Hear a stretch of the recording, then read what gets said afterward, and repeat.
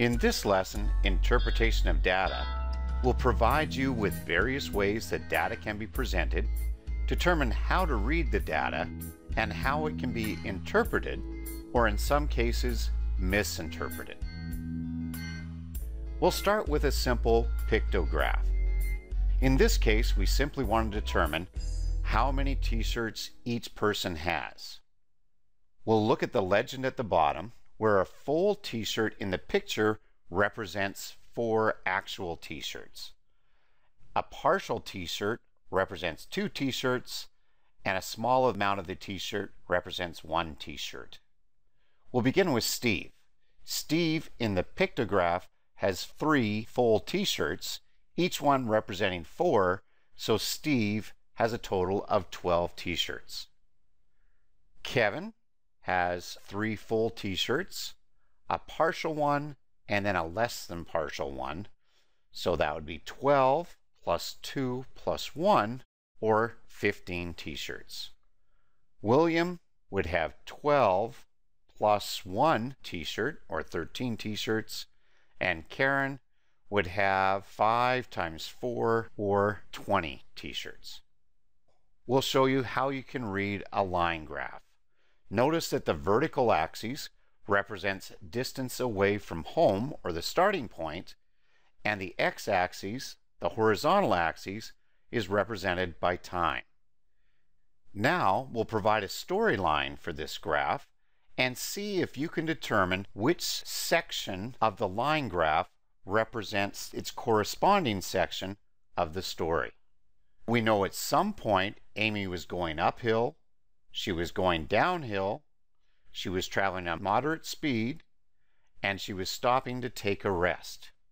On this line graph, where would she be stopping to take a rest?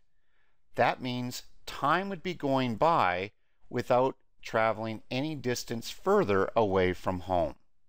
That would be represented by this portion CD is a flat line. So in other words, time is going by, but distance is not increasing. Let's think about what would happen if she was going downhill. We need to look for a very steep line where distance is increasing very quickly, but time is not. The steepest line we can find is the section from D to E.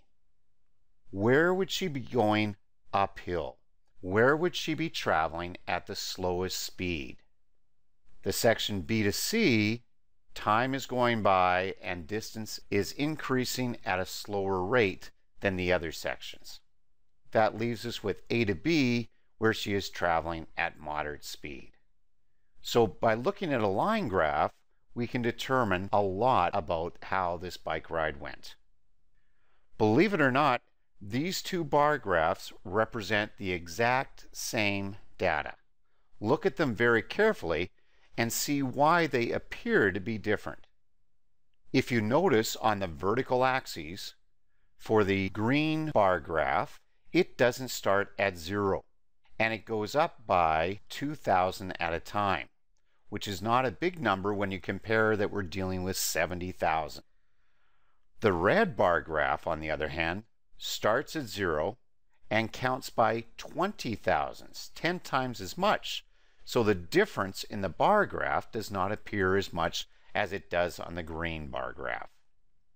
In what way would it be an advantage if you were an employer, for example, trying to show that over the last 3 years your employees have had significant increases?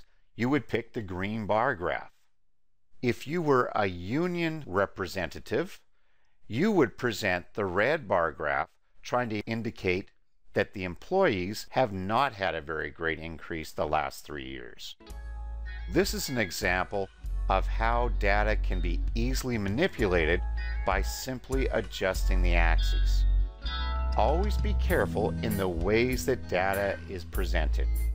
It can be manipulated very simply, and it could be used to represent a very biased point of view.